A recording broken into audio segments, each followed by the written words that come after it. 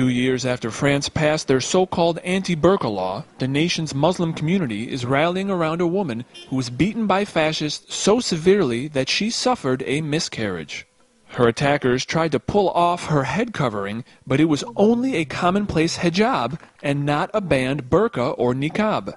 It follows another incident in the same Parisian suburb where French police resorted to using tear gas after a group of sympathizers tried to stop a burqa-wearing woman from getting arrested. I'm French. I'm a Muslim. I have the right to my dignity. I really hope they catch the attackers, so this never happens to anyone else. We must stop Islamophobia. I can't understand why my hijab is a reason for aggression. Some Muslims at her press conference sharply criticized the French media for using unsubstantiated anonymous sources which cast doubt on the victim's story.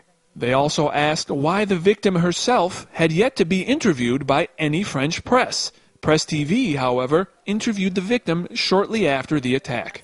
They also asked why the French coverage was skewed towards the sensational aspects of the crime instead of relating them to the larger issues of repeated attacks and why they continue to take place. The government has some complicity in the fact that French society still confuses the burqa with a simple hijab like mine. Many Muslims wonder if the government secretly wants this confusion to continue. French politicians have condemned the incident, but many say it's just empty talk. One Muslim activist covered a baby doll with blood to dramatically illustrate the real-life consequences of the French state's repeated failure to protect Muslim women from ethnic violence. The Interior Ministry must protect everyone from insecurity, regardless of any distinctions such as gender, color, or religion.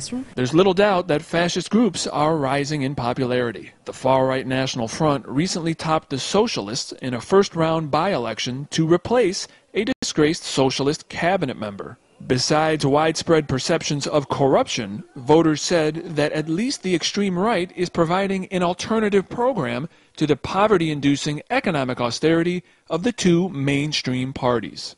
Many demonstrators say that it's difficult to imagine that France's politicians couldn't foresee that the anti-burqa law could empower some right-wing sympathizers to become violent vigilantes.